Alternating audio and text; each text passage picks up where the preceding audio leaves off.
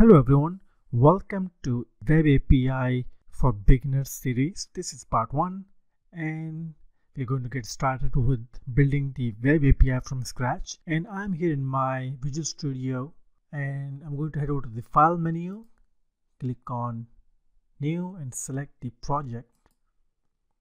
And here I have the web template selected and I have the option as ASP.NET Web Application. And I'm just going to call it as Web API empty because this is going to be an empty project. It will not have any template to begin with. And I'm going to click on OK and select the empty template from here and click on the OK button on this dialog box. And it's going to go ahead and generate all the necessary files for us.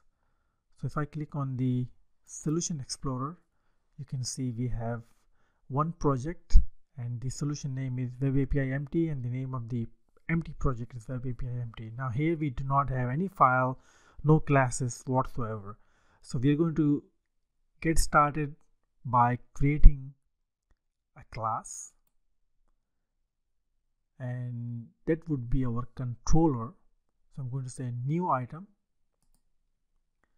and I'm going to search for class, and here I can call it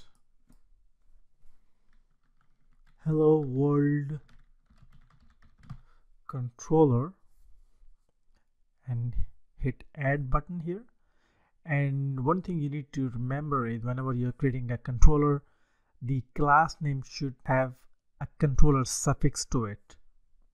So we have that thing in there. So I'm going to click on the add button and we now have this class added and that is the name of our controller. Now this should inherit from API controller. I'm going to say API controller. Now as you can see, we do not have anything showing up here. That's because we do not have any references to the Web API. So the first thing we need to do is right click on the project, select manage NuGet package because we need to add a Web API package so that we could start building our Web APIs. Although we have a controller here, but it doesn't have any Web API packages installed. So once we get the package, this squiggly should go away. So let me go ahead and click on select the manage NuGet packages option from here. And from this dialog box, I'm going to search for a Web API from the browse tab. And we have this first hit and it has over 26 million downloads. So I'm going to select this and I'm going to choose the latest and the most stable version. I'm going to choose install and it's going to go ahead and gather all the necessary information, and it's saying it's going to make some changes to the file. It's going to make some changes to this project by installing all these necessary files. So I'm going to say OK, and we have this prompt for the license. Yes, I'm going to go ahead and accept this license, and it has installed the package. And now if I close this one, and now when I click on this bulb icon, I should see a reference that I can use to reference the API controller. And on my right hand side, if I expand the references, you can see all the references added in this project because I added that Web API package. So that's the name of our class and it's now successfully inheriting from the API controller. Now the Web API has get, post, put and delete. These are the verbs that we use. In our demonstration, we are only going to read the information. So what I need to do is inside of this class, I'm just going to say public string get because we want to read the information, and I'm just going to say something as simple as return you have called the get method at date time now dot to string. Okay, let me just move this thing out of the way to get some more room. So now I can save this. I can even build this. It has successfully built the application. Now I'm going to go ahead and run my project and click on Google Chrome, and it's going to go ahead and do something. I'm expecting some message to appear here. Well, but I get an error. Why do I get an error? Because we haven't specified what we need. We need to get this controller information showing up here. So what we need to do to resolve this issue is add a global.esax file.